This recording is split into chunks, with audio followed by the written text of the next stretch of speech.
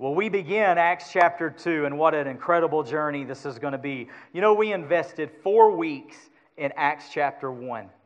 4 Sundays just going through the one chapter. Well, when we began to lay out the book of Acts, I had originally allotted 1 week for chapter 2.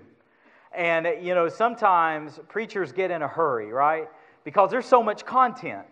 I mean, have you ever thought about what it is to preach through the Bible? It's so vast. There's so many topics. There's so much Scripture. There's so many things. Sometimes we get in a hurry and we just want to cover the content. Well, the Lord really convicted me about this with chapter 2, and the Lord said, no, Chad. You're not going to blaze through it. You're going to take your time. The Lord wants to speak to us. The Lord wants to do some things.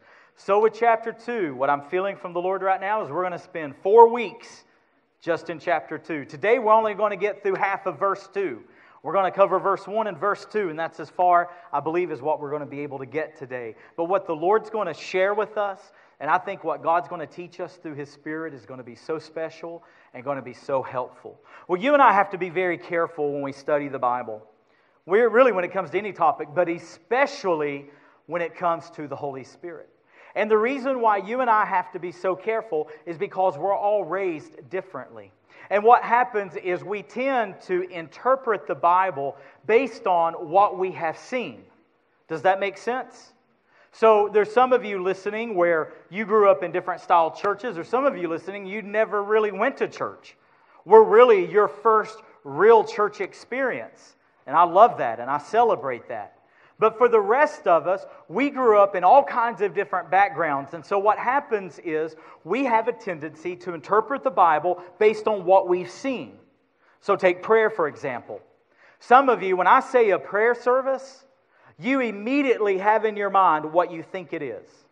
And that sort of determines whether you're interested in attending or whether you have no interest. Right?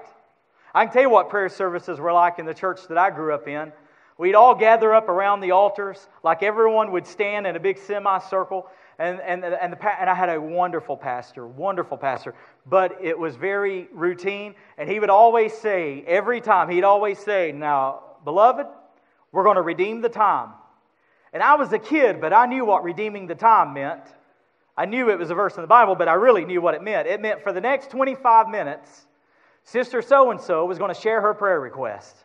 And then for the next 15 minutes, Brother so-and-so was going to share his prayer request. And then after we've all stood around the altars for 45 minutes, then that brother and that sister is going to get down here and they're going to try to outpray each other. Have you ever been in churches where they do that? And they try to outpray each other?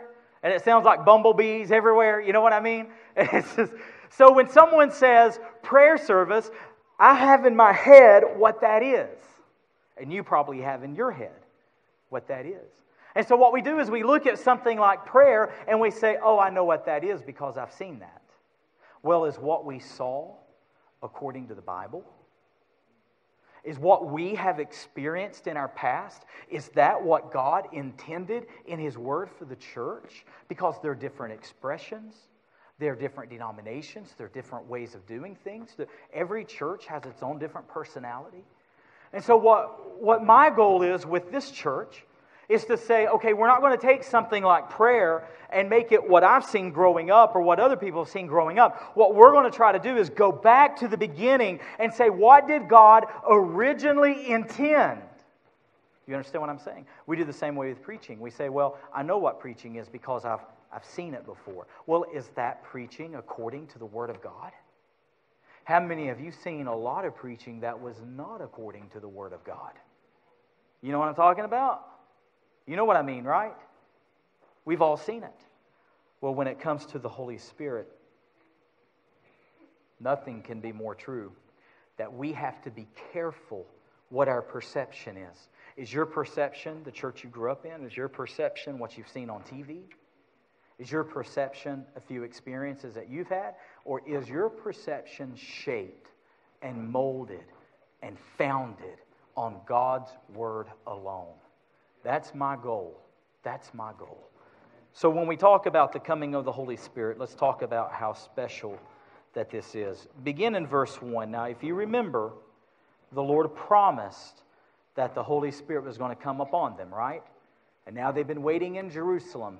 And Luke, who wrote not only the Gospel of Luke, but wrote the book of Acts, he, through the direction of the Holy Spirit, he meticulously records for us what is going on. And every word and every phrase is so important. Let's look at it. When the day of Pentecost arrived, verse 1, Acts chapter 2.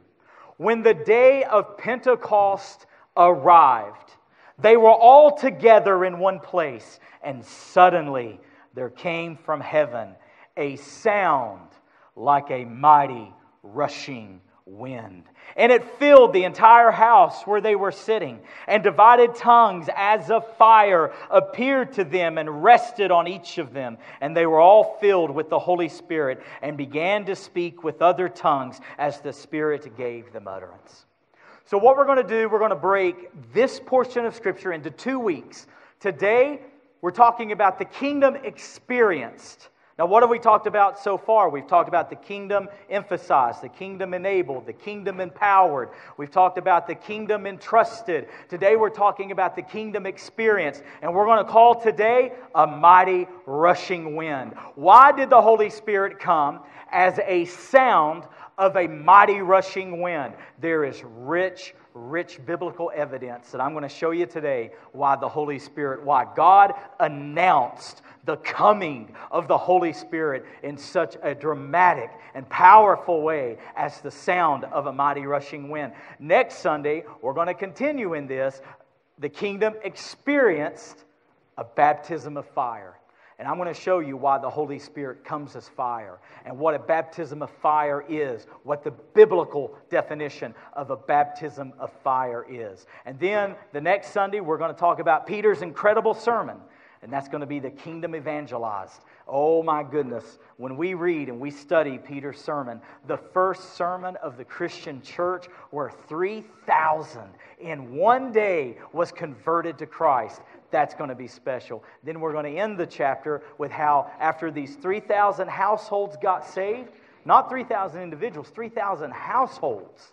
And when these 3,000 households got saved, they began to meet together. They began to break bread together. They began to fellowship. And we're going to call that the kingdom enjoyed and what real biblical fellowship really looks like. It's going to be a wonderful month, and I think the Lord is going to help us so much in our study of chapter 2. Well, let's begin. Let's try to understand why God chose Pentecost.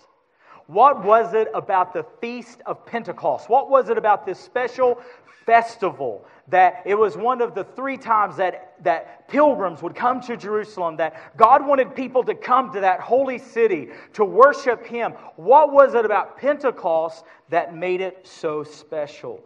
Well, I want you to understand, first of all, I want you to know, if you're going to take notes, there are actually 7 feasts.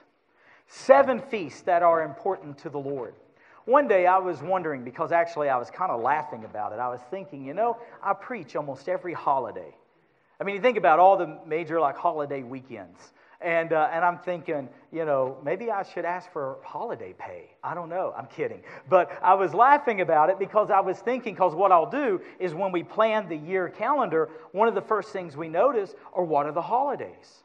What's Mother's Day? And what's Father's Day? And what's Memorial Day, and what's Labor Day, and all of these special Christmas and Easter. And when you go through the calendar and you add 4th of July, and you add all of these things, it is remarkable how many holiday weekends there are on our calendar. And I remember thinking to myself one day, why are we like that? Why are there so many days that are holiday weekends like that? Because... See, I was selfishly thinking because it hurts our attendance, right? So Memorial Day weekend hurts our attendance. Labor Day weekend hurts our attendance. And I'm sitting there thinking to myself, Lord, why do we do that? Why are there so many weekends like that? And it's just like out of nowhere, the Lord said, Chad, as a people, you get that from me.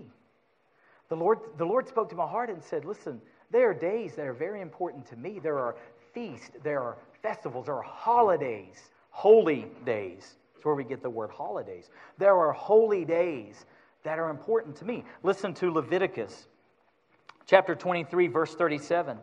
These are the Lord's appointed festivals, which you are to proclaim as sacred assemblies for bringing food offerings to the Lord, the burnt offerings and grain offerings, sacrifices and drink offerings required for each day. See, the Bible teaches that the Lord has certain days that really matter to Him. They're important to Him. They should be set aside. They should be observed. And these matter to the Lord. One day, we're going to take these 7 holidays, these 7 holy days, and we're going to do a study on all 7 of them and how Christ fulfilled each and every one of them. What we see in the Old Testament and how Christ beautifully fulfilled. We'll touch on it. We'll barely scratch the surface right now because I want you to see why Pentecost mattered to the Lord. Well, Pentecost was actually called the Feast of Harvest or the Feast of Weeks. You can find its origin in Exodus chapter 23, verse 16. And what came before Pentecost was actually something very interesting called the Feast of First Fruits. We'll get into this just very briefly. But the goal is to show you how these feasts lined up, how Christ fulfilled them, and why when the Bible says that Pentecost arrived or had fully come, your translation may say a fully come. Why does the Bible say arrived or fully come? Not just indicating the actual festival, but see, do you realize there's been about 1,500 of these Pentecosts up before this point. There's been hundreds, even over 1,000 days of Pentecost. And see, the Lord knew from the very beginning what His plan was. And now, the Pentecost, the day that would change history, the day that would launch the church age, now it has fully come. It has arrived. Every word, every phrase is vastly important. So let's understand this. If you're going to take notes, let me just go over a couple of these feasts so we understand the timeline of what's happening. Christ died on Passover. Now, what was Passover? Passover was the time that they remembered the deliverance from Egypt.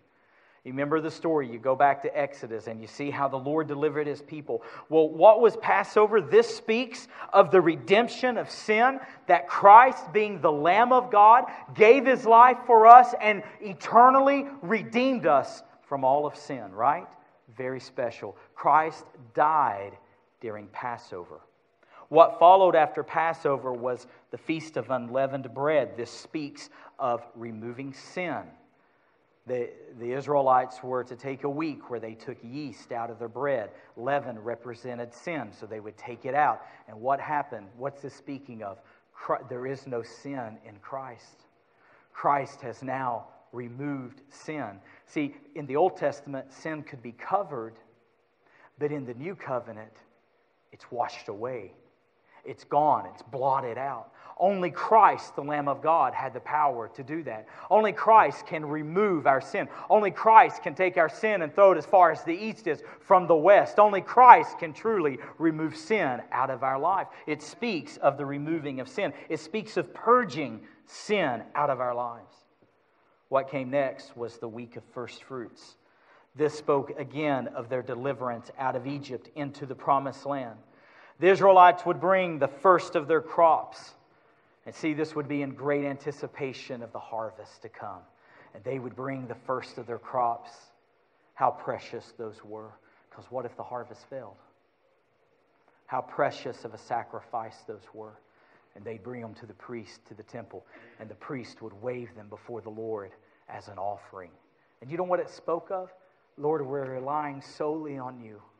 You're all we have. Lord, if You don't give us harvest, we don't have food. Here is the first of what I have, Lord, and I give it to You. Doesn't that speak of tithing in our own lives? Doesn't that speak of us saying, Lord, here are my resources, and here are my responsibilities. And I don't know if I'll have enough resources to meet all of my responsibilities, but here's what I'll do. I'll carve this out, and Lord, I'll bring it to You as an offering. And I will trust You to meet all the needs of my life. Isn't that special? Isn't that wonderful? And so the first fruits, well, it speaks much deeper than this. Listen to this. This is what Paul spoke of Christ in 1 Corinthians 15:20. He says, Christ is the first fruits of those who have fallen asleep. See, this is the first of the crops of the harvest that is to come. And Paul says, when Christ rose from the dead, He was the first fruit unto God. And all of us who follow, who are in Christ, will follow His example. We will rise from the dead. Amen? We will rise from the dead. I did a funeral for a veteran Friday, and I was riding to Johnson City to the VA with the funeral home director, and he's a great friend of mine, and we're driving, and we just got to know each other really well. And he said, Chad, let me ask you a quick question. He said, do you believe in soul sleeping? And do you know what soul sleeping is? Some of you may not know what it is. It's those who believe that when you pass, you stay in a state of being unconscious until the day of the resurrection. And he said, do you believe in soul sleeping? I said, absolutely not. And he said, oh, good, we can remain friends. He was kidding, but he wanted to know what I thought. And he said, well, if you don't mind, let me ask you, why do you not believe in soul sleeping? And I said, well, it's very simple. Because Paul said to be absent from the body is to be what? Present with the Lord. What did Jesus say to the thief as they were dying on the cross? The thief said, when you come into your kingdom, remember me. What a humble thing. What a lowly thing for that thief to say. And what did Jesus tell him? Today you will be with me in paradise. See, we believe that the moment you pass, you're in the presence of the Lord. Amen? That's a whole other sermon. That's first fruits. And this leads to the fourth festival, the fourth holy day. What is this? It is Pentecost, the Feast of Weeks. The Feast of Weeks is what it's called, or the Feast of Harvest. See, the Greek word Pentecost means 50th, the number 50. It means 50th. And the reason it's called this is because it was 50 days after the week of first fruits. Say, Chad, I have no idea what you're talking about. Well, watch what's happened. Christ dies on Passover. Immediately after Passover is the Feast of Unleavened Bread. Sin is purged. Sin is conquered. Sin will no more have dominion over God's people forever. It's done. He put him to open shame. Christ triumphed over Satan, publicly putting him to open shame. Colossians chapter 2, right? Christ, the Lamb of God, dies on Passover. Immediately is the Feast of Unleavened Bread. But when did Christ rise again? During first fruits. Because now He is the first fruit unto the Lord. And when is Pentecost? When? 50 days after first fruits. Now what's our timeline? What does Acts chapter 1 verse 1 and 2 teach us? Verse 3, I believe. Acts chapter 1, verse 3. Jesus has now presented Himself alive by many proofs to His followers. Luke is recording this so that he can prove the authenticity of Jesus Christ. And what does Luke record for us? So meticulous. What does he say? For 40 days He spoke about the kingdom. Right? Now what does He tell them? That's Acts 1:3, Acts 1:5, which we've already studied. What did Jesus do? He gave them commands by the Holy Spirit. Wait in Jerusalem. And what does the Bible say so meticulously? Not many days from now, the Holy Spirit's going to come upon you.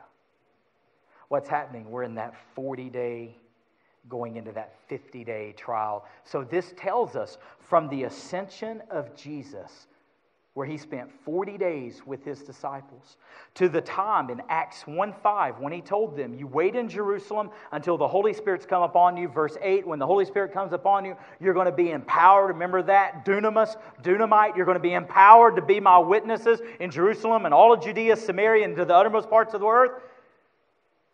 And how many days was it? From Acts chapter 1, verse 5 to Acts chapter 2, verse 1, it's a 10-day waiting period. And now, on the 50th day, on Pentecost, meaning 50th, on this great celebration of the Lord, now all of a sudden, God is going to announce the coming of His Holy Spirit like never before. And what's the difference? See, the difference is the Holy Spirit's always been active on the earth. And I'm going to show you that in just a moment. I'll go back to Genesis and show you how the Holy Spirit's forever been active. He's part of the Godhead. He is as eternal as God the Father. So yes, He's active. Yes, He's active. But here's the difference. In the Old Testament, Elijah would minister and the Holy Spirit would come upon him. Hannah would pray and the Holy Spirit would come upon her. King David would write psalms and the Holy Spirit would come upon him. Ezekiel would prophesy and the Holy Spirit would come upon him. What's the difference? See, now it's not that the Holy Spirit just comes up on us. He fills us. He indwells us. He resides within us. Is that not unbelievable? See, to a Jew in this day, they would understand. We don't quite understand. They would get it. They would say, whoa, whoa, whoa. You're telling me that what God did upon Ezekiel, God will now do for me? Yes. You're talking about what God did upon Jeremiah, God will do for me? Yes. God will lead you. He'll speak to you. He'll guide you. He'll anoint you. He'll empower you. Yes, the Holy Spirit will do all this within you. Isn't that unbelievable? Many of you know we just came through a very difficult season in our church. And I was thinking about this. What if I didn't have the indwelling of the Holy Spirit? What if I didn't have the Holy Spirit in the first week of October tell me, Chad, you're getting ready to go through this season. Brace yourself. Get ready because this is coming. What if I hadn't have had that? I would have had no idea what was happening. I would have had no clue what God was allowing. But see, the Holy Spirit speaks to us, and He guides us, and He anoints us, and He empowers us, and He strengthens us, and He guides us through life. Some of you are doing life you're doing it the hardest way possible because you're not listening to the Holy Spirit. You're not saying, Lord, guide my marriage. Lord, guide my employment. Lord, show me if I should take this job. Lord, show me if I should move here. Show me if we should do this, Lord. Show me what your will is. Lord, speak to me what I am to do. And some of you are doing life the hard way because the Holy Spirit is here to comfort and guide and direct. You understand what I'm saying? He's here to help us. Note this. As we begin to go through what little we'll get through in verse 2. Well, still in verse 1. They were all together. Now, what does this speak of? Well, I think as it's getting ready to launch the church, it speaks dramatically to the church. And what it says is God will only come to a united church. The Holy Spirit will not come. He will not descend on a divided church. Don't raise your hands, but have you ever been a part of a divided church? Have you ever been a part of a church that was split? You know the pain of that, right? There's one brother in here today that told me he left his church years ago because of the color of the carpet. He didn't leave because of the color of the carpet. He left because everybody was splitting over the color of the carpet. Right? I was with a brother Friday and he was telling me about his church, and they had a big church split because they were going to build a gymnasium, and half the people got mad and split. And they ended up going to a church that had a gymnasium. He said, that made no sense to me. You've been a part of church hurts and church splits. W.A. Criswell, that great pastor of First Baptist Church in Dallas for decades, he's with the Lord now. What a great model of church leadership he was throughout all his decades of ministry. There was only one time that First Baptist in Dallas almost split. And it almost split. They were having it was a rough patch of the church. And you know what W.A. Criswell did? He hired a construction company to come in and build kneeling benches behind every single pew of the church. And they came in that Sunday, and no music and no sermon. He said, get on your knees. We're going to pray this through. And they prayed their way through. And by God's grace, the church didn't split. And God brought healing and God brought grace. Isn't that remarkable? Isn't that a great testimony of God's faithfulness? The Lord will only come to a united church. He'll not come to a divided church. And if you and I are going to see God do something remarkable here, if we're going to see God move in our midst as only He can, I'm not talking about man-generated. I'm not talking about God doing something that maybe one of us have created or strategized or figured out. I'm talking about God doing something that only His Spirit can do. If we're going to see that, we better be united. We better be of one accord. We better have one thing, one purpose, right?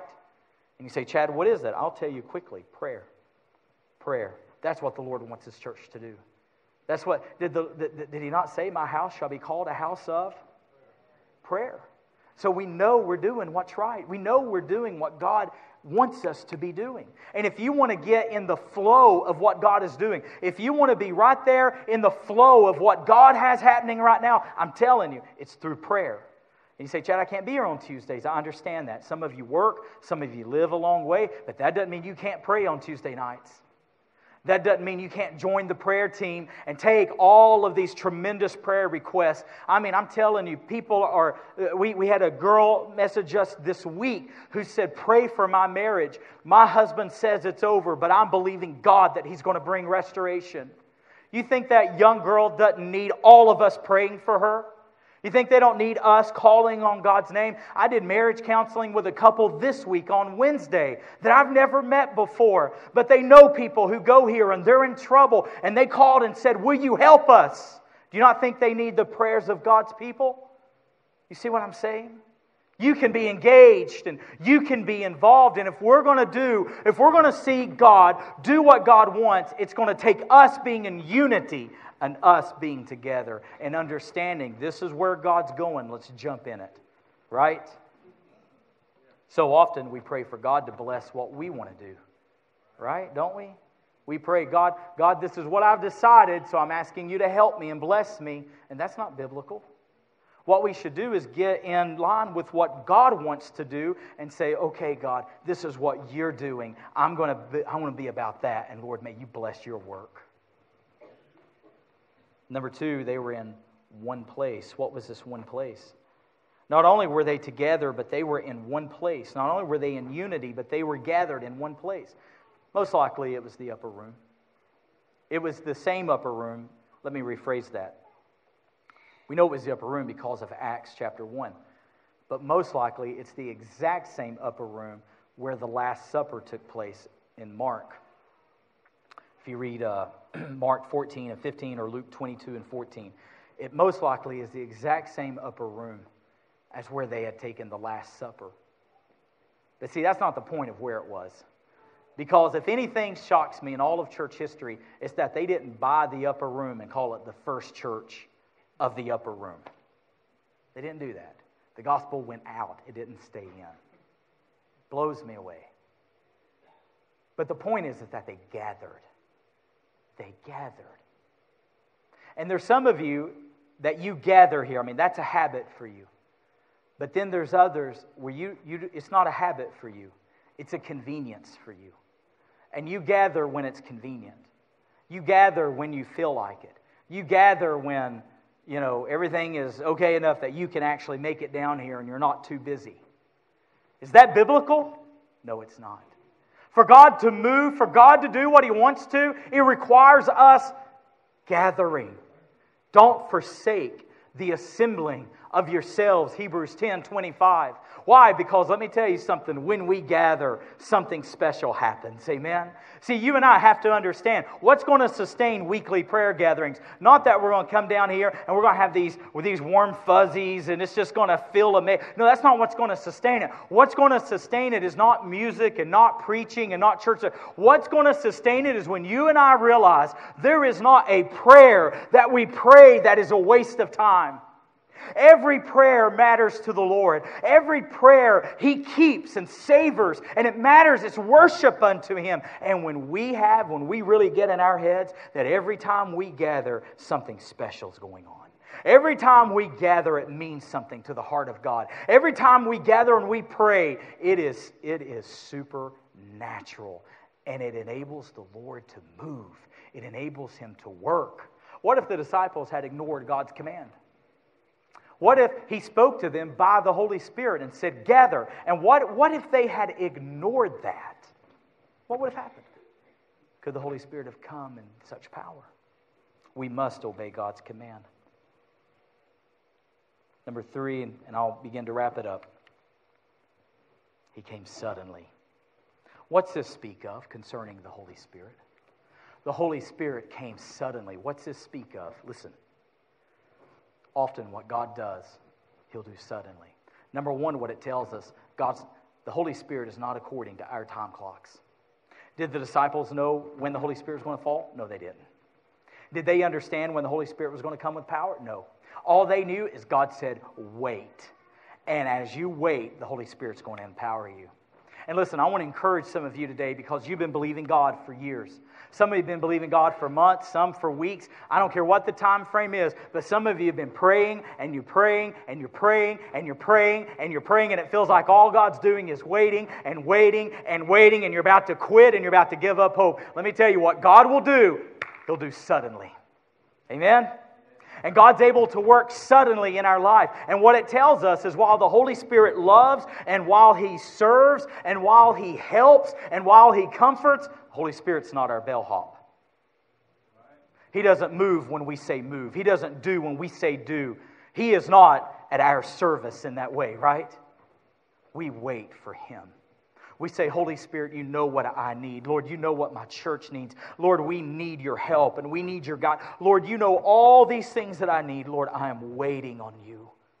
Come in your power, Lord. Come when you're ready and help me. That's the attitude that we should have. But don't disregard what He'll do. He'll do suddenly. And see, that's why you and I can't ever... I think it was John Sable that prayed this morning. Yeah, this is a Sunday in a field of all Sundays, but it's not just an ordinary day. And see, that's these Tuesday prayer gatherings. When we begin this Tuesday, when we start, we can't just stroll in here like it's normal Tuesday night, because we don't know when God's going to work suddenly. We don't know when God's going to do something.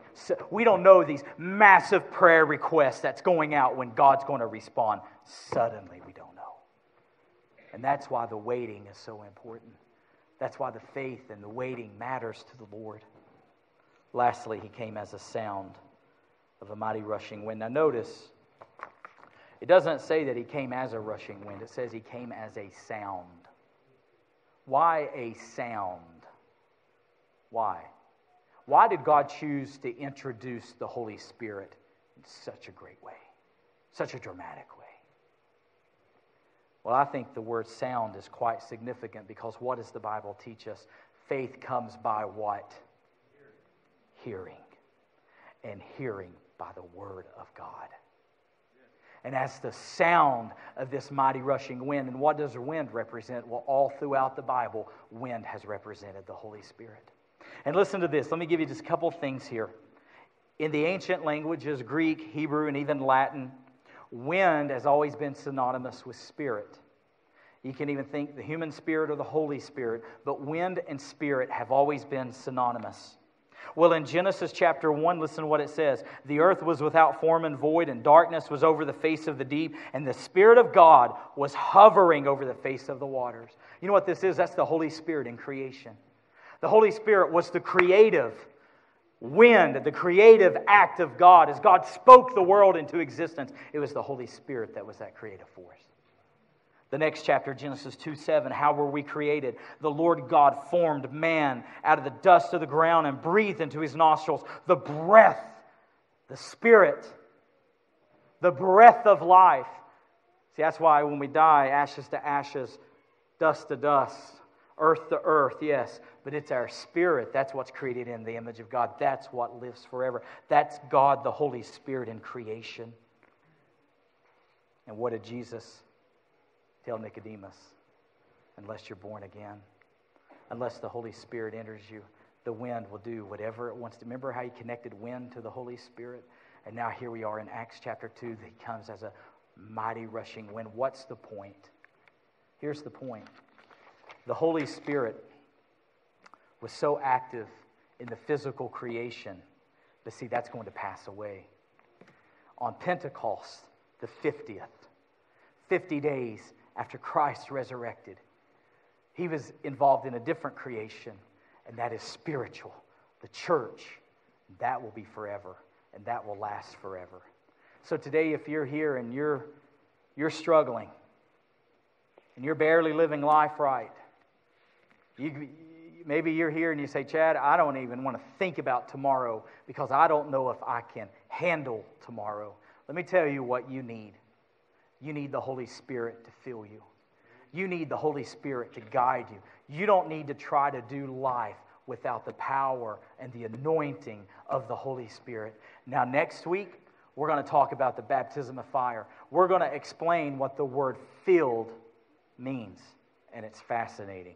We'll go into what the original meaning of filled means, and we'll talk about why the Holy Spirit comes as fire. Michael's going to come, and as he does, I'm going to ask you to pray, and I'm going to ask you what you need from the Lord today. What do you need the Lord to do for you?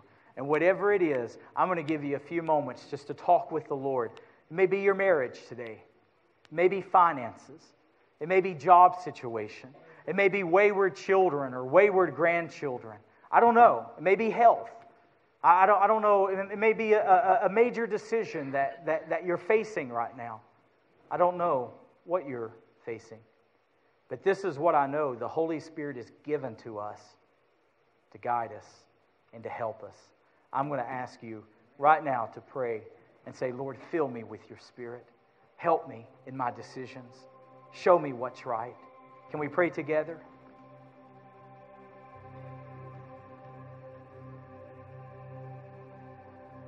Lord, we humble ourselves before you.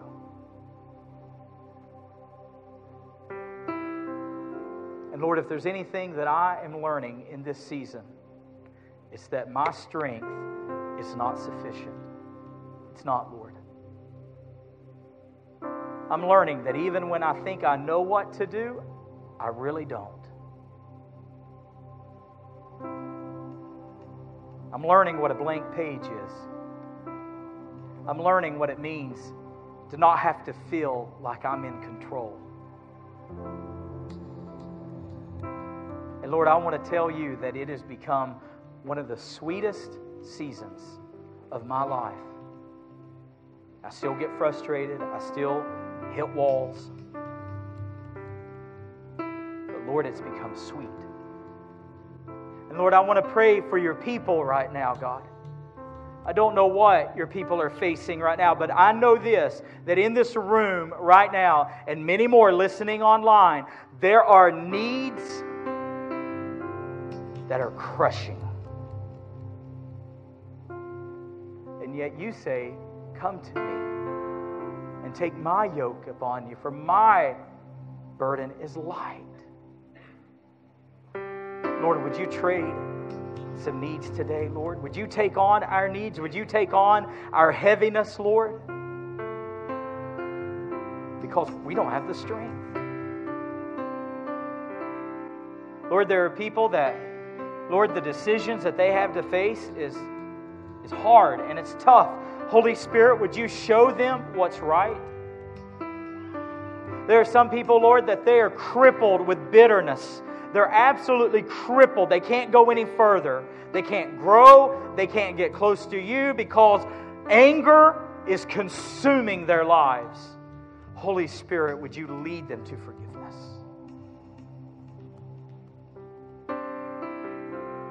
People have tension. They got frustration. There's sadness, Lord, and there's loneliness.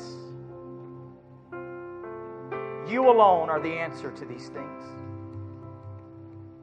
You alone have the answers. You alone have the help. You alone, Lord. Why would we look to ourselves? Why would we look to others? It's insufficient. So, Lord, may you help us. May you help us. May you help us.